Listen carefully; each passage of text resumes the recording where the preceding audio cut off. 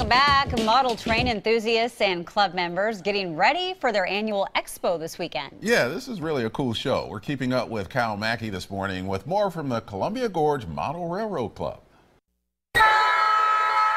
Being able to build something that you see every day in real life in scale, the word is nothing but wow.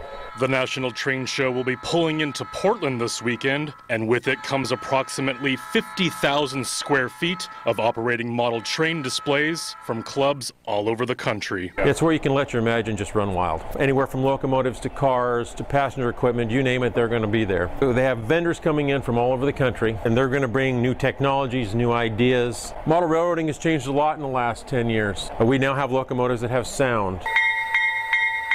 We have locomotives that can have different functions for lighting. Well, you know, the hobby isn't just, you're running around the Christmas tree hobby anymore. It's truly turned into something quite spectacular. And if you're into electronics or you're into modeling, you can find it in model railroading. We have 4 railroads within one building. This is one of our 4, which is our logging division. So this is Union Station, circa 1955. Who's that man that just popped up out of the hole? That's one of our club members. Wave club member. The National Train Show runs this Friday through Sunday at the Portland Expo Center, but until then and after, be sure to pay a visit to the Columbia Gorge Model Railroad Club. We are open every Tuesday. We're down here in off Vancouver in Portland, and we invite the public to come down and see our display.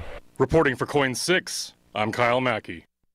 Wow. Union Station is really pretty spectacular. good. It looks like the real deal. Yeah. It was, Yeah, for more information on the National Train Show at the Expo Center, you can find a link on KOIN.com. Riley, you were kind of pretty into that. You want to go play. I was geeking out on it. Yeah, I was actually. I loved model trains even when I was a kid. I kind of get in that imaginative state where you kind of visualize being in the town and stuff. I was doing that right there. So if you saw a big smile on my face and the camera came out, that's why. The 10-year-old Riley. Yes, exactly. He's coming out today.